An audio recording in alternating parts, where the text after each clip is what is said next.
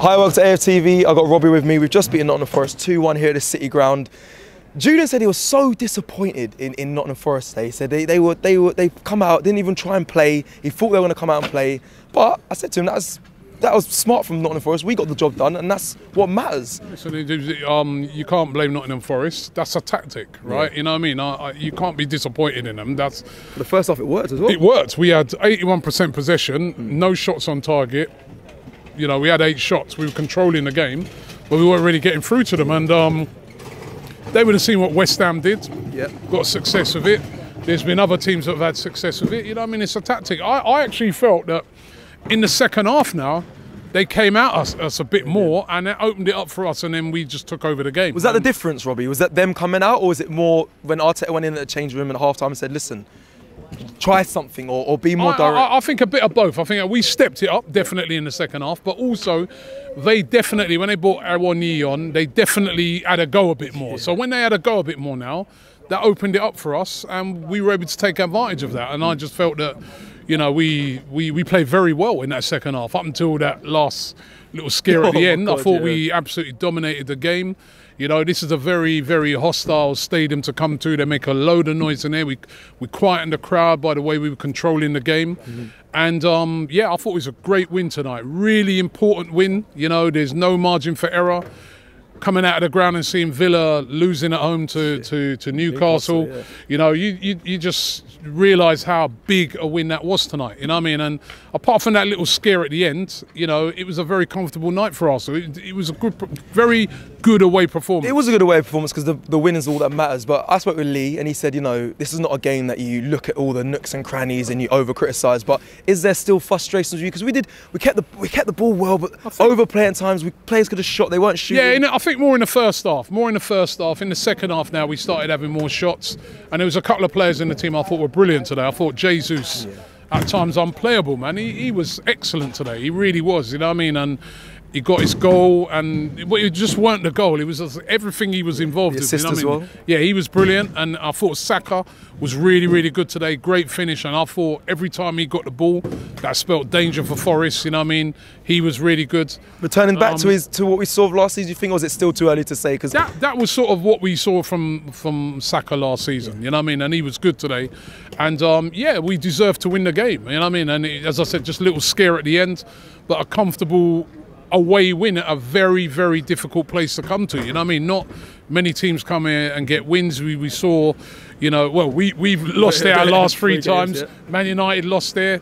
You know what I mean? Not an easy place, bro. You don't get on top of these guys. You know what I mean? The way I like the way you're talking. You're talking, obviously, it is a difficult place to come for us, especially last 3 games we have lost here. But how much confidence is it building in you, though? Because Sunday it's the big one, really. And you heard me ask everyone this, and they were like, yeah, good game, good win, good win. And when I sat, they're like, oh, it's Liverpool. Different game, it's Liverpool. You know what I mean? They're the best team in the league right now. They've only lost 1 game. They're the best team in the league right now. They've got the whole Klopp thing going on now that he's leaving. That makes it a really emotional for all their players and fans. So do we have enough? That's going to be a tough game. I think we do, yeah. I mean, when we played them at home in the FA Cup, we were very unfortunate, I felt, not to win that game. You know what I mean?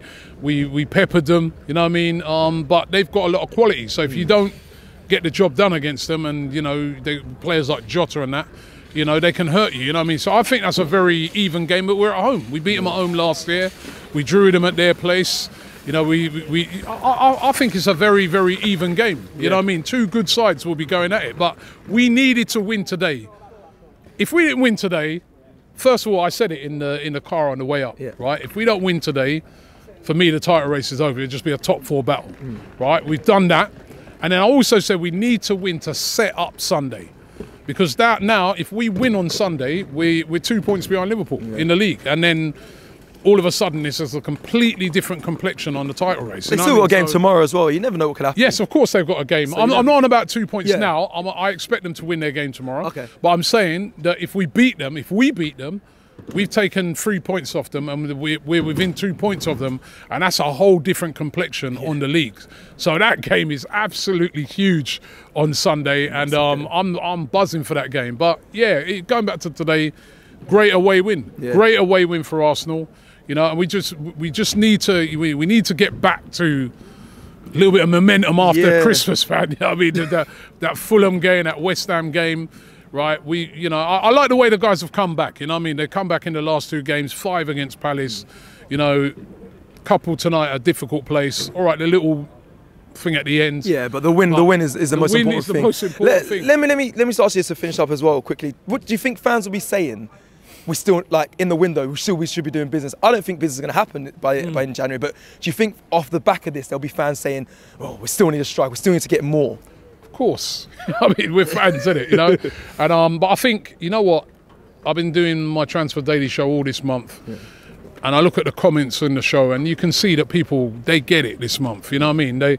You look around, you see hardly anybody spending money. Even Forest, who bought 40-odd players over the past couple of seasons, they ain't even bought no one. You know what I mean? Be careful. Right? So, yeah, I mean, and they're one of the reasons why no one's buying, because they've seen the trouble that they're in. Yeah. Everton are in.